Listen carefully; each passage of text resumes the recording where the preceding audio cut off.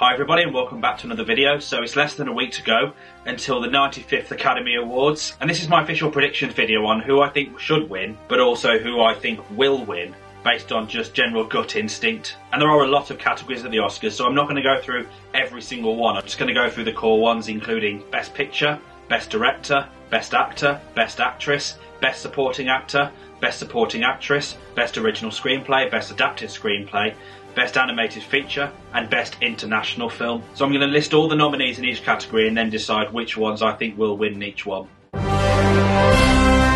So the nominees for Best International Feature Film are All Quiet on the Western Front in Germany, Argentina 1985 in Argentina, Close in Belgium, EO in Poland, and The Quiet Girl in Ireland. Now I'll be totally honest, the only film I've seen in this category is actually All Quiet on the Western Front, and because I haven't seen the 4 other films nominated, it just makes sense to me to give All Quiet on the Western Front the award for Best International Film, especially when it's already got a Best Picture nomination. I mean, I could be completely and utterly wrong, and it would be a bit unusual if it did, but that being said, that's why I think it will ultimately win that one.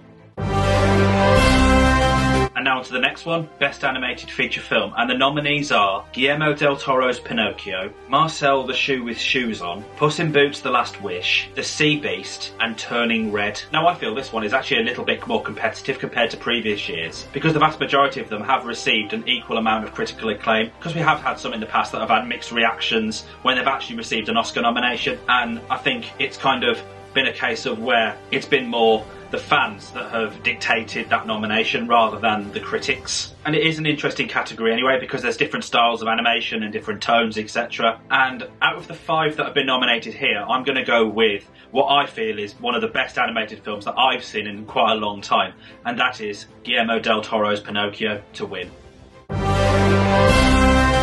And now onto the script, starting with Best Adapted Screenplay, and the nominees are All Quiet on the Western Front, Glass Onion: A Knives Out Mystery, Living, Top Gun: Maverick, and Women Talking. Of course, the main difference between original and adapted screenplay is the fact that original scripts are based on no other source, whereas adapted screenplays are, whether that be a book or a play or a memoir or any other thing like that. And all films in this category are based on that, including Glass Onion and Knives Out Mystery and Top Gun: Maverick, which are sequels to original films. And in terms of who I think will win the award, I would love it to be Top Gun: Maverick. That's my personal choice. That's who I would personally root for, but I think who will win will probably be All Quiet on the Western Front. And now with original screenplay, the nominees are The Banshees of Inisherin, Everything Everywhere All at Once, The Fabelmans, Tar, and Triangle of Sadness. Now of course all 5 of these films are completely different, and they all have a very different and unique approach. Some are more authentic to their own story, like The Fabelmans is, because it's Steven Spielberg's personal story, while at the same time others, such as Everything Everywhere All at Once and The Banshees of Inisherin, are original stories that depict the filmmaker's style. And in this category, in terms of who I think will win, it's a toss-up for me between The Banshees of Inisherin and Everything Everywhere All at Once. And if I had to pick one as to which I think will come away with the prize, I think it will be Everything Everywhere All at Once, because we do have a lot of original films in which stories are written from scratch. But with this film, because it's so complex in terms of multiverse and fantasy, and it's just an absurdist film, I think that kind of story deserves to be celebrated and encouraged by other filmmakers to follow suit. So that's why I think Everything Everywhere All at Once will win this one. Next up is Best Supporting Actress, and the nominees are Angela Bassett in Black Panther: Wakanda Forever, Hong Chow in The Whale, Kerry Condon in The Banshees of Inisherin, Jamie Lee Curtis in Everything Everywhere All at Once, and Stephanie Hsu in Everything Everywhere All at Once. Now I've seen all 5 of these performances, and this is very, very close to call, believe it or not, because all 5 performances were absolutely fantastic, and I think I'm going to go with what my heart's telling me as to who I think will win this award, and that is Angela Bassett in Black Panther: Wakanda Forever. That'll be historic in itself, because it'll be the first time that an actor has won an Oscar for acting in a Marvel film, because I know we've had Academy Award winning actors for performances in DC films, of course, like Joker and The Dark Knight, but this one is different, and I feel that Angela Bassett's performance was absolutely tremendous in this film, and I do think she will win this one. Now for Best Supporting Actor, the nominees are Brendan Gleeson in The Banshees of Inisherin, Brian Tyree Henry in Causeway, Judd Hirsch in The Fabelmans, Barry Keoghan in The Banshees of Inisherin, and Ke Huy Quan in Everything Everywhere All at Once. If I pronounced any of those incorrectly, I apologise. Now, like Best Supporting Actress, we have had very one-sided perceptions of who we think will win Best Supporting Actor, where in many ways the award is swept by one actor in one performance. And there are interesting nominations this year, even though there were one or two that did kind of surprise me a little bit. Like Judd Hirsch in The Fabelmans, because as good as he was, it was a very brief cameo, and even for supporting actor, I was quite surprised he received a nomination, but nonetheless, I think he was good in it. And I'm really glad that Barry and Brendan both received nominations. I don't think he could have one without the other, because they were both equally as good as each other, but in different ways. And Ke Huy Quan's performance in Everything Everywhere All at Once was something that was pretty special, because that was something that really showcased the multiverse dynamic of multiple personalities and multiple different kind of personas, and that's why I think he was such a valuable asset to that film in giving us that understanding and that message. That's why I'm going to go with Ke Huy Quan to win Best Supporting Actor. Now that we've done the Best Supporting categories, we're moving on to the leading acting categories now. First off with actress, and the nominees are Cate Blanchett in Tar, Ana de Armas in Blonde, Andrea Riseborough in To Leslie, Michelle Williams in The Fabelmans, and Michelle Yeoh in Everything Everywhere All at Once. Now, there are some performances in this category that do feel a little bit odd to me because of how I just felt about the general film. When you look at Ana de Armas' performance in Blonde, I hated that film with an absolute passion. It was a complete injustice, but I think Ana de Armas did the best that she could with the vision that the director had. So in her defence, she did a really good job with what she was given, but it still doesn't mean that the depiction was very enlightening for me. And I feel like an Oscar nomination is a little bit too far, especially when it's had a lot of Razzie nominations that celebrates the opposite, like Worst Picture, Worst Director, Worst Acting, etc. But like I said, I think she did the best with what she was given, but not worthy of an Oscar nomination. Meanwhile, I thought everybody else, Cate Blanchett was absolutely phenomenal in Tar, and also I'm really glad that Michelle Yeoh is finally getting the recognition that she deserves to, because her performance in Everything Everywhere All at Once was just sensational. And like Ke Huy Quan, she was someone who really showed value to the multiverse aspects of that film and just the unique experience of watching it. And Michelle Williams' performance in The Fabelmans was something that was deeply touching and very moving, that really added to the representation of Steven Spielberg's mother. I haven't seen To Leslie, so I can't possibly comment on the performance from Andrea Riseborough. But in terms of who I think will win, I think the obvious favourite, given the awards that she's already received, is Cate Blanchett in Tar. But I would just love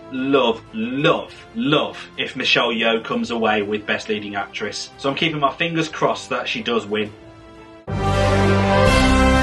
And the last acting category is, of course, Best Actor in a Leading Role, and the nominees are Austin Butler in Elvis, Colin Farrell in The Banshees of Inisherin, Brendan Fraser in The Whale, Paul Mescal in Aftersun, and Bill Nighy in Living. A little fact about all the nominees in this year's award for Best Leading Actor is that none of them have received a nomination for an Academy Award before. So in that sense, they'll have a 100% record at the Oscars straight away. And again, it's sometimes difficult to predict because they all give fantastic performances and they're all very different characters that they play. Do I go with what my heart's telling me in terms of who I think deserves it more, or do I go with somebody else that deserves it in terms of giving the better performance? So I'm just going to be completely honest here and say that I think it should be Brendan Fraser who takes the award for Best Actor this year. And as much as I thought Austin Butler and Colin Farrell were both absolutely fantastic in their films, I haven't seen Aftersun or Living yet, but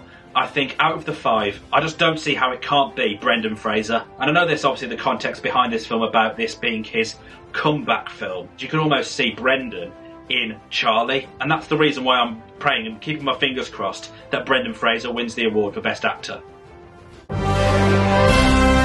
Now that I've predicted the acting categories, this is now for Best Director. And the nominees are Martin McDonagh in The Banshees of Inisherin, Daniel Kwan and Daniel Scheinert in Everything Everywhere All at Once, Steven Spielberg in The Fabelmans, Todd Field in Tar, and Ruben Östlund in Triangle of Sadness. Now again, like actor, I feel like this is a three-way race between McDonagh, Spielberg and Kwan and Scheinert, and I think all three of them are fully deserving of winning Best Director, and they all did absolutely terrific jobs in their films. I mean, when you look at Steven Spielberg and how he went full circle with the Fabelmans and telling his own story, I think that deserves an accolation. And because Steven Spielberg hasn't won Best Director for a long time now, I think the last time was Saving Private Ryan back in 1998. It's been a very long time since he last won this award, and I think because it's a film about him, that maybe he does deserve it, but equally, it's not just about whether he deserves it or not, it's more about was he the best director for this story. And the same goes with Martin McDonagh as well, who has made only a few films, but I think he's becoming one of the best directors in recent memory. And the way that he blends black comedy into such dark stories, I think because of how he directed The Banshees of Inisherin, it was a tribute to Ireland and certain people that lived in as part of a particular community. I think his direction really added to the value of that message. And looking at Daniel Kwan and Daniel Scheinert, aka the Daniels, like Michelle Yeoh and Ke Huy Quan, it's something that I think is a real change in film that showcases the absurdist genre as something that's ingenious and creative. I think the Academy is a bit more diverse now in terms of films that aren't the stereotypical drama or ones that are romantic and comedies, etc. I think they're starting to show more appreciation for science fiction films, and that's what I think is important. It's about showcasing different kinds of films and different kinds of people. So for Best Director, I'm going to go with the Daniels, and that'll be pretty big as well, because it could potentially be only the third time that a director, or directors in this case, have won Best Director for a fantasy/science fiction film, after Peter Jackson in The Lord of the Rings: Return of the King and Guillermo del Toro in The Shape of Water. So last but not least, I'm going to move on to Best Picture, and the nominees are All Quiet on the Western Front, Avatar: The Way of Water, The Banshees of Inisherin, Elvis, Everything Everywhere All at Once, The Fabelmans, Tar, Top Gun Maverick, Triangle of Sadness, and Women Talking. I do feel with Best Picture it's becoming less competitive because there are that many nominations now. It's not being debated as much. I feel as though when you look at certain films within the category that have been nominated, the chances are of them winning are quite minimal. So I think it almost just narrows it down to 2 films, or even 3. And if you ask my opinion, they should just go back to 5 nominees, or at least have a set amount. Because a few years ago they had 8 nominees, last year they had 10. I just feel it's a bit inconsistent, and they're just giving films a nomination for the sake of it. And if I was in charge of picking the 5 films that I would choose for the Best Picture this year, I would go with Everything Everywhere All at Once, that's 1. The Banshees of Inisherin, Top Gun Maverick, The Fabelmans, and All Quiet on the Western Front. They would be my 5 personal Best Picture nominations, but out of the 11 here, the one I'm going to go with to win Best Picture is Everything Everywhere All at Once. And like I said, with the acting and the directing, I hope that it will inspire another generation of filmmakers to create their own unique films, rather than just making adaptation after adaptation after adaptation, to just use their imagination, because I feel these days we're not getting enough of that, and I feel we're not getting enough original content in film. And I hope that a film like Everything Everywhere All at Once will show people that if a film like this can win Best Picture, then my film has a good chance of winning it in the future. So there you have it, those are my Oscar predictions for this year. What are your thoughts? What do you think of my predictions? Do you think I completely missed the point? Or would you have chosen something else to win each different category? Let me know in the comments below, and as always, if you did want to enjoy this video, then please hit the like button and subscribe for more, and have a notification bell ticked so you're notified when I upload a new video, and I'll catch you in the next one. Take care everybody.